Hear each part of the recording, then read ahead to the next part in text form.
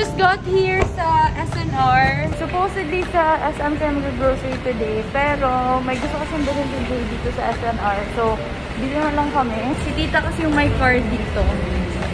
So, mapapa-member kami ni Jay today. By the way guys, sobrang effective ng Ashley Purple Shampoo. Kasi naging yellow yung hair ko after going to the beach. Kalimutan ko mag-hair cap. So, yun. Super nag-yellow siya after swimming. And after 4 days of using the purple shampoo, na-notice ko na it's not too yellow anymore. Tingnan nyo. Akala ko talaga yung mga ganon hindi effective. Pero in fairness, tingnan nyo. I leave it for more than 3 minutes. Pero, i-try kong i-leave siya 10 to 15 minutes bukas if may time ako. And so, lesson learned na guys. If mag-beach, mag-hair cap. Para hindi mag-yellow yung hair. Especially if naka-bleach siya.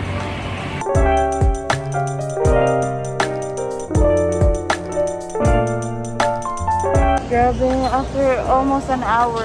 And nakuha na din namin yung cards namin. We're gonna have lunch first kasi it's already 12 noon. Almost 1 p.m. na siguro. Mga 12:30 na.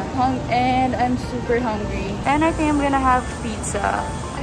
One roasted chicken with rice. We're dining to starting. Yeah, for dine-in. Tsaka Thai part na lang. lagyan tayo nga daw. Oo. Sige, isang one, tas isang 2-piece daw. Tsaka And then, which one dito yung may cream cheese? ayun na tayo dito. Dapat pala nag-ano, yung wings.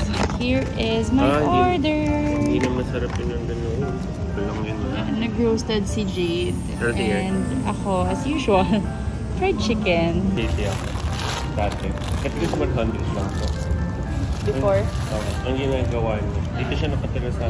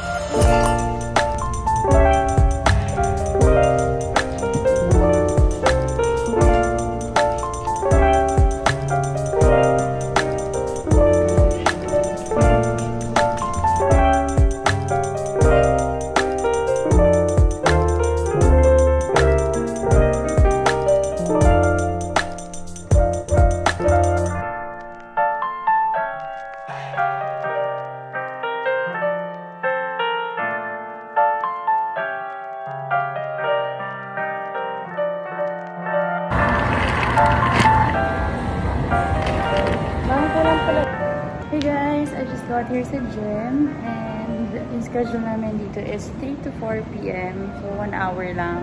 And we're gonna make the most out of it kasi minsan lang kami nakaka-reserve dito sa gym. Parating full and good thing nga today, wala masyadong tao. Like 3 lang kami naka-reserve dito sa gym. Let's do it!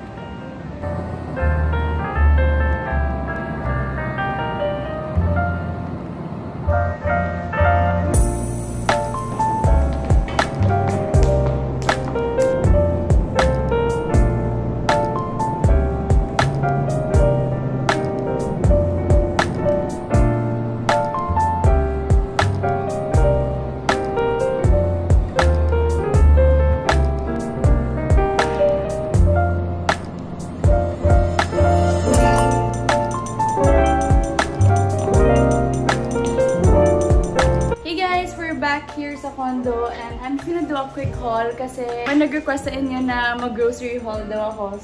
So since curious kayo kung anong binibili namin sa grocery, then I'm show you guys kung anong binili namin today. Hindi kami sa SNR parati nag-grocery guys, like today lang. May mga items kasi sa SNR na hindi available sa ibang supermarket. So, very quick haul lang naman. So, let's start with this one. We have here some Geniston na whiskey. And then, I got some organic blue agave all-purpose sweetener for my coffee. It's from the brand Kirkland kasi ito yung available doon. I also got some oat milk from Kirkland.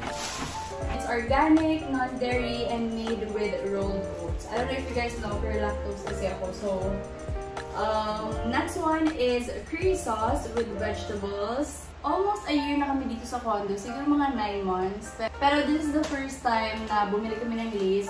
All-natural yogurt, Greek style na yogurt. Next is Weber's Steak and Chop seasoning.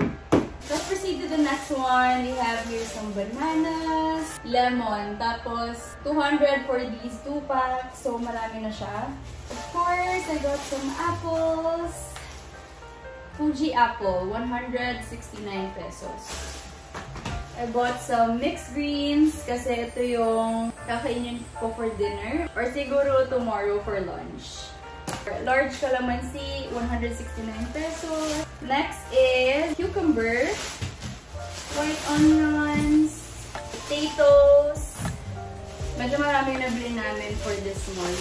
This actually for July supplies na. We have here Doritos. Ito gusto ko. Tapos yung black rice namin. So, yung mga meat guys, nalagyan na namin sa ref. Kasi nag-gym pa kami kanina. We have here frozen broccoli. Ito favorite namin. Marinated bangus na super spicy. It's boneless. And then, dinivide na namin yung chicken breast. Wait lang. 1, 2, 3, 4, 5, 6, 7. Good for 7 days. Good for 7 meals. 7 meals pala, sorry. Salmon, dinivide na din namin. Yan, good for 3 meals na siya. Ito sulit, buy one take one. Ayan, it's dory. Buy one take one na dory. Ayan, hindi na namin dinivide. Yung boneless lechon nandito pa. Bumili din kami ng caldereta pot. 389 pesos. Not sure if mahal yun. Let me know sa comment section. And lastly, itong beef lean ground. So, yun lang naman yung grocery namin. Actually, mas healthier to na batch. Kasi, last month, we had wings, Thai part. We decided na mag-serious na kasi sa diet namin. Kaya marami kaming fish na binili. Tapos, yung chicken, breast na lang yung binili namin instead of wings and Thai part. So, that's it for the grocery haul, guys. Oh, by the way, I wasn't able to buy a trash bag. Bumili ako sa Shopee. Sobrang mura lang, guys. Mga 39 pesos for 25 pieces. Ililink ko na sa description box below. I bought 4 packs.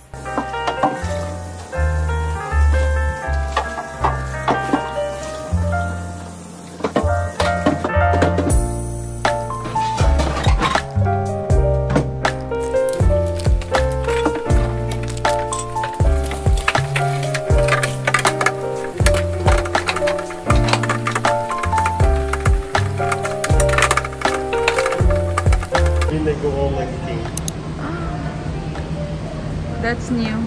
I have ramen for lunch. It's raining so hard kasi, so it's perfect for today's weather. Gabi, sobrang tagal ko na hindi nakaka-ramenagi.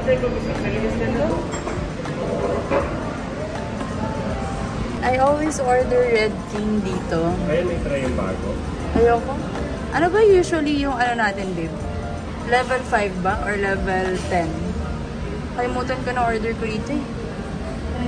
Available pa yung yung pork na sir, parang belly ba ako dito, babe? No. Shoulder. Tapos yung spicy level. 15, 20. Finally, it's here! Grabe, ang bilis ng service. Mga 5 minutes lang kata kami nag-wait ni Jade. So, I ordered Red King. Tapos, pina-level 10 ko na lang yung spicy, guys. Kasi, sabi ni Jade, level 10 daw ako ito parate. Kasi kanina, level 5 lang yung sinabi ko. Flavor of the month, parang ganun. It's Chaso King. It's a very charging chaso. And we have free tamago!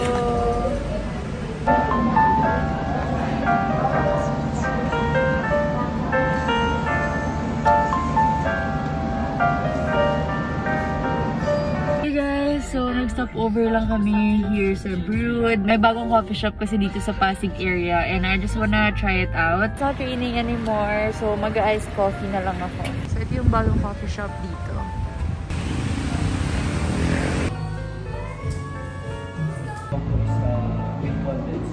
With condense? Flat white na lang. Flat white. Thank you. Ang ganda ng straw nila. It's a pasta straw. Flat white lang yung in-order ko. Supposedly, Spanish latte yung kukunin ko. Pero sabi kasi ng barista doon, may condensed do yung Spanish latte. So, si flat white na lang yung pinili ko. Mas stronger din kasi Hey guys, yung we coffee. just got here sa house nila Jade and I'm just doing my makeup kasi may kailangan akong i-shoot for a brand.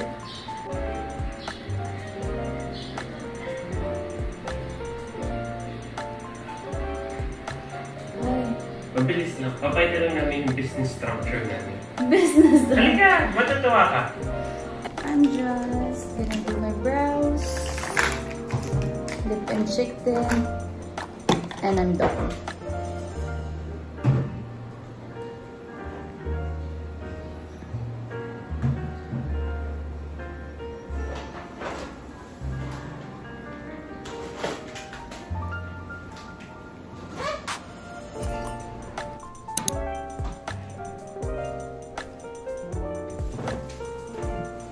For my brows, of course, Lovely Cosmetics Brow Definer. Soft black.